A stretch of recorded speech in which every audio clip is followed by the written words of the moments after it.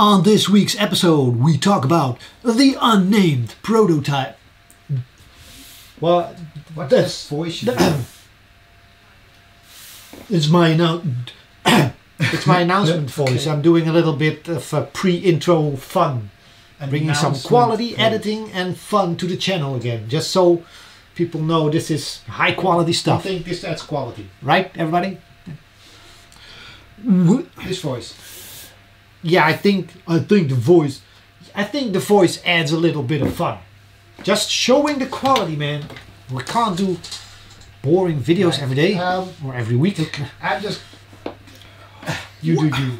You know, I'm just gonna do important stuff over there. Important stuff. Quality. You just took the controller. I know what you're gonna He's just gonna play PlayStation while I do all the work. He doesn't feel the company. He hasn't been around for months, I think. A lot of you haven't even seen this clone of mine. The business guy, the artistic guy, on this week's episode. Now I sound like a crappy old Batman. Intro.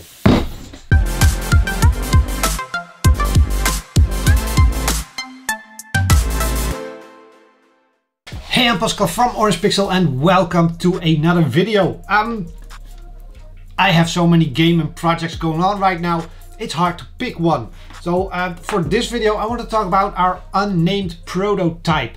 Besides Regular City, and I'll get to that game probably next week again, I've been working on a different game together with Nathan or Haragoshi on the Discord. Drop on the Discord, please, come hang out, say hi. We're all very friendly. We've been working on a prototype that still has no name, so we need name ideas. If you have a great idea for the game after watching the video, please let us know. We're open for everything, but it has to be something that fits the game, pretty much. That's kind of the point of giving your game a name. Right, so the original concept for this game was pretty simple. I think I sketched it on a piece of paper and it was designed to be very simple to build, very small in scope, because I always say if you're going to create a game, try to not do a bunch of new things you have no experience with. And since this is our first cooperation, we have no experience with that, and that's going to be the biggest thing for us, finding a workflow, finding how to cooperate together and how it all works and goes and all that stuff. So we're not gonna try to create the biggest game ever, just a very cool, interesting little game. And of course we start very little, but it probably already changes a little bit over time and becomes slightly bigger than we want it to be. But we started with this little idea. Let me see, I should be able to show you a sketch. I think I still have it over here somewhere. Yeah, design sketch. I'll show this on screen. This was pretty much my original design, very simple. You have a shrine in the middle. That shrine needs ooze or something you're gonna collect. You collect it by killing enemies, and then you pretty much power the shrine, and then you get to teleport out of there into the next area with another shrine. The key thing here, or the change here, is first of all, there's no health. You only regain your health if you go through the portal.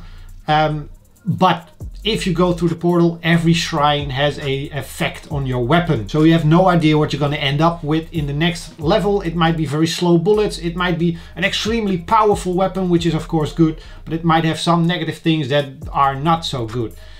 Go through the portal.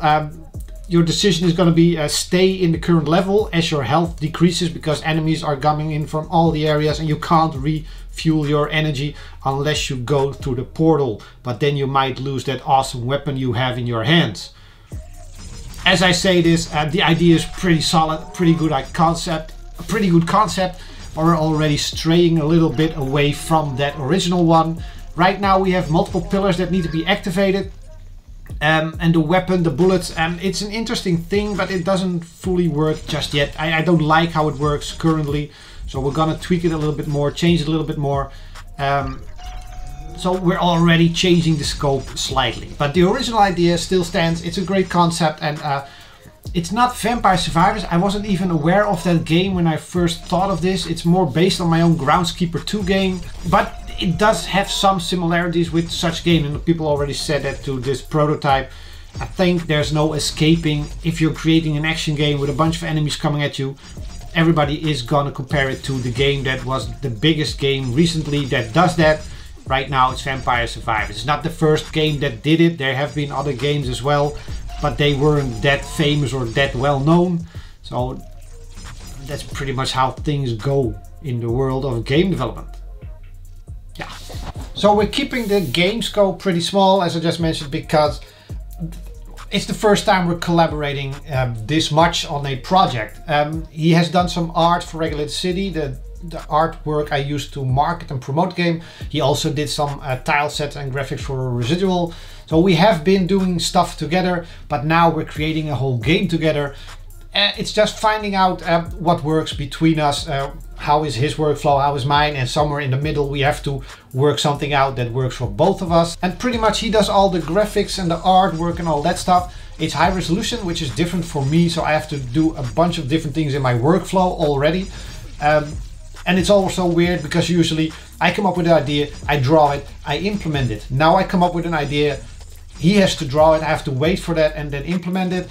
I'm not really a developer that likes to use white boxes or gray boxes or rectangles.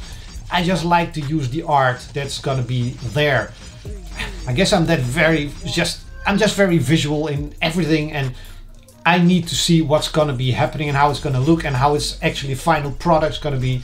So it's a little bit of figuring out how to do it in the best way, but so far I think we're managing pretty well, and we're slowly improving things in how the workflow works. And now he uploads his images, all the new stuff, to the root folder of our shared thingy, and then when I have used it or implemented it, I move it to the right folder so that we can update and change it over time. But it's a better workflow, and then I implement it and we build it out, and then we check out if it actually works the way we wanted it. And he does all the visual design choices, so if he doesn't like something or doesn't like the animation, whatever, he'll let me know and I'll have to fix it. I will eventually. It's on my to-do list. Whatever you're about to say, Nathan, it's on my to-do list. I know, and the walk animation and things, and it's all there. I know about it, just haven't got around to it. That's how we work together. And gameplay wise, it's just well, we both come up with ideas, and it's interesting to be able to feed off each other. I usually don't have that with my own games, but now he comes up with an idea, I'll run with it and maybe change a little bit, and then he'll change a little bit, and over time we have new ideas. And I think that's very interesting, and I haven't done that a lot with teams and other people. So yeah, I'm very happy with that. So that's why I'm now also looking for more collaborations here and there already, because I think it adds a lot and you don't have to do everything yourself. Of course, I like doing a lot of things myself, but every now and then, especially on ideas, it's good to have somebody else there to pitch in ideas and to change ideas and to feed off you and you feed off him. And that sounds very nasty already. All right. Nobody's feeding, nobody's munching, and no, not in that way. Moving on. We're doing development streams on the Orangepixel Discord. Every now and then it's pretty much random. If we feel like it, if he's in the mood, he will do some art stuff and then stream it. If I'm in the mood and implementing interesting stuff, or usually the stuff he has just drawn, I'll be implementing it into the game. I might stream it. There's a stream channel in the Discord server. We're the only two who can stream to it right now, for now. Who knows, might change eventually. But yeah, if you want to watch some of this stuff, come hang out. It's pretty much random. There's no schedule on streaming. I don't like to stream programming or a lot of code. I only like to stream visual stuff because that's less boring to see for most people. Every now and then, and we had some good streams with like 10, 11 people watching who are already in the Discord. So come hang out. It's just a lot of fun. So that's the prototype. It still has no name.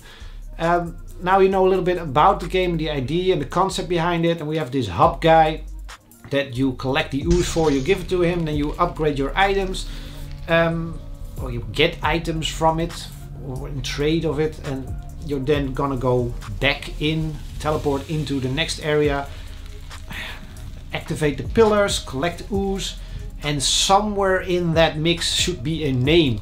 A game name preferably explains the game so that people reading the name will know what the game is about. So we had a good name like Ooze Corporation, and that's a good name, but it doesn't really say anything about the game. It could still work because you can also just have a description of the environment or the world, but preferably it's a name that just clearly says what you're doing. We had Ooze Mining, or Ooze Miners, or Ooze Collectors, things like that. We're just pitching a lot of ideas and we're just doing it all out in the open on the Discord. So if you want to pitch in and want to join the party, come hang out. And that's the prototype that we're working on. And that's my prototype. So I have like 3 games in development right now. Regulate City, my main project. Heroes of Loot 3 or whatever it's going to be. And then this one. It's a lot of fun times. Next week I'll probably talk about Regulate City again. It's been a while and a lot of things have changed and a lot of new improvements and additions, and maybe I'll have some interesting news about it. Not sure if I can share that already next week. We'll see. Thanks for watching. Make sure to subscribe, like, comment below, all that cool stuff. And also, thanks for everybody who left comments and mailed me and DM'd me about the video a few weeks ago. I haven't replied to a lot of it because, well, it's all, thank you all. And that's pretty much it. So, and thanks for watching this video. I'll see you next week. Bye. 3, 2, 1.